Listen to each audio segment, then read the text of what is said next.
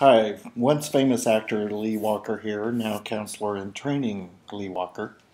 I'm at home and thought I would just briefly for this episode of how does that make you feel, or tell me how you feel about that, whatever we're calling this online magazine column, blog, entry, whatever. Anyway, I thought for this episode I don't have a lot of time or technology to make it fancy. I would just give you a tour of my school books that I'm already behind in reading for this semester. Here is The Skilled Helper for individual counseling class.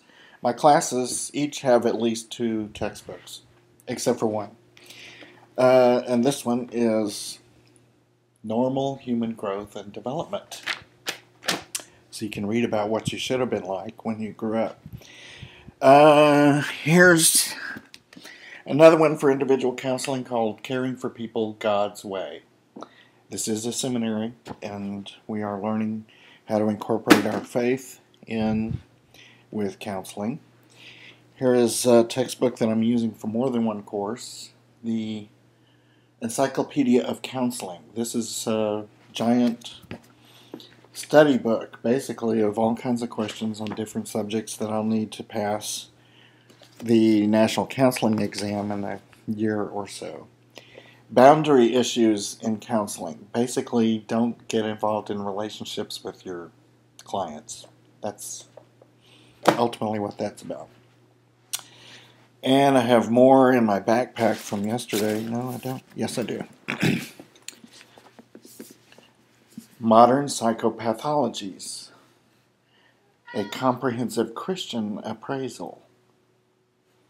So this is understanding the Christian reasons why you're crazy. And the big one here, which is about to be obsolete next year, and I'll have to buy a whole new volume when the new version comes out. The Diagnostic and Statistics Manual of Mental Disorders, or DSM-4 TR. The 4 means it's the fourth one they've put out, and TR means it's a text revision, which means they revised the 4th one back almost 10 years ago. And the 5th DSM-5 is due out next year. I think, gosh, maybe that was it. That's not so bad. Anyway, so how do you feel about that? See ya.